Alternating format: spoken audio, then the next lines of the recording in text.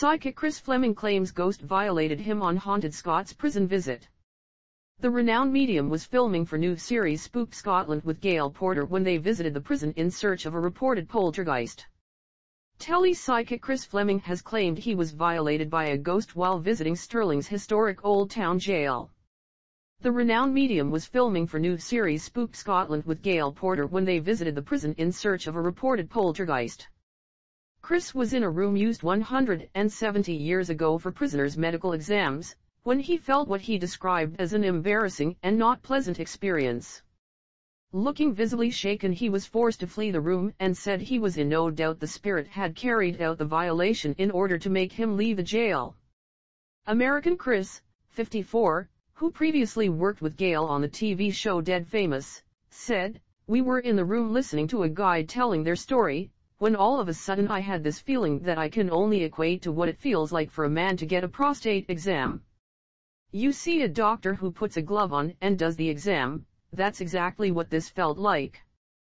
There are times when people have been sexually violated by demonic entities, that obviously popped into my head.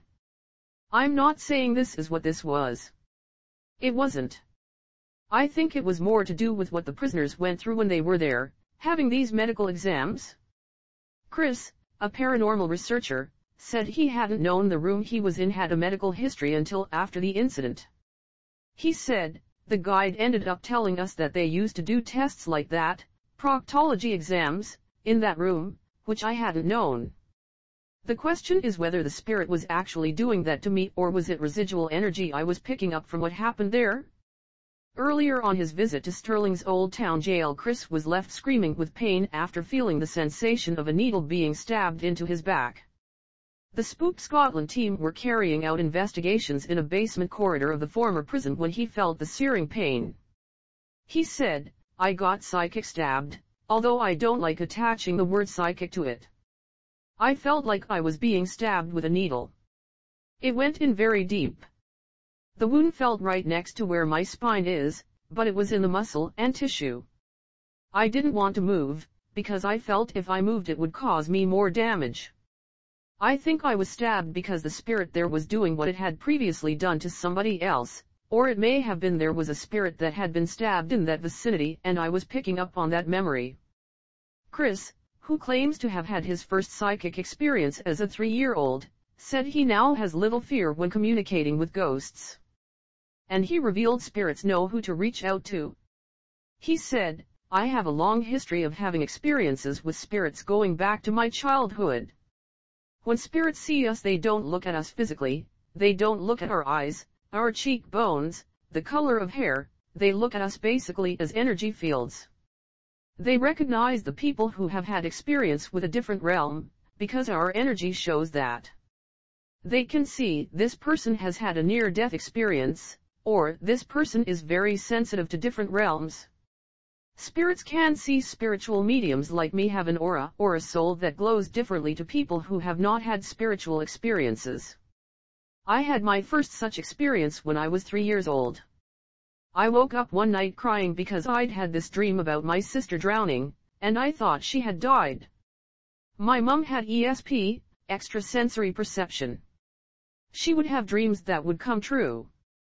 She listened to my dream about seeing my sister drown and she told me what I should do if something like that ever happened. 6 months later that very event did happen, and because my mum had rehearsed with me what to do, I ran to tell her, and everybody raced to save my sister who otherwise would have drowned. About that time I realized I had a spirit with me who was around all the time. Some people might have called him my imaginary friend, but he wasn't an imaginary friend. He was actually with me and very real. Over the years I've learned so much about different entities and spirits. I've had so many experiences and I've learned what I need to do to stay in control. What happened at Stirling Old Town Jail was amazing. I was stabbed when downstairs, then upstairs I had this other experience, so in my mind it was obvious the spirit didn't like me being there. When you have negative spirits, they will try to find out your fears and what you are uncomfortable with. I didn't like what happened there, but I've had much worse happen to me, including being possessed. Stirling Old Town Jail was built in 1847 and served as a prison for more than 40 years before becoming a military detention barracks. The barracks were decommissioned and the prison closed in 1936. The historic building is now a popular visitor attraction. Chris said he loved filming in Scotland for the new 10-part show, which is made by Glasgow-based Turn TV and explores the nation's rich history of haunting and the supernatural. He added, "There are so many layers of history in Scotland, which means so many spirits." Spooked Scotland starts May 27 on Really, and will be available to stream on Discovery+.